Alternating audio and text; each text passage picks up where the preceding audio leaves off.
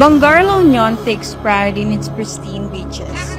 From dusk till dawn, our fisherfolk are in their boats diving with the waves to catch fishes and provide for their families and their livelihood. The rising seawater level is one of the global problems that we don't want to happen in Bangar.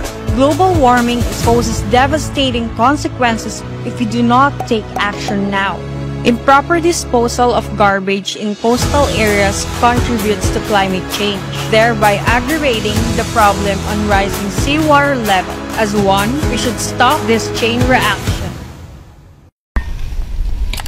Hello everyone! So dito sa Bangar, sinusunod namin ang proper waste management. Let's make it a daily habit to practice proper waste disposal. Let us practice micro habits to achieve macro results. Let's use our bicycles to reduce carbon footprint and harmful greenhouse gas emissions. When the water sea level rises, there is a threat of flooding in coastal areas. Our local government addresses this problem by providing evacuation centers. The MDRRMO also ensures preparedness in times of calamity. Let us also take part in tree planting activities, especially mangroves, as they play a vital role during flooding.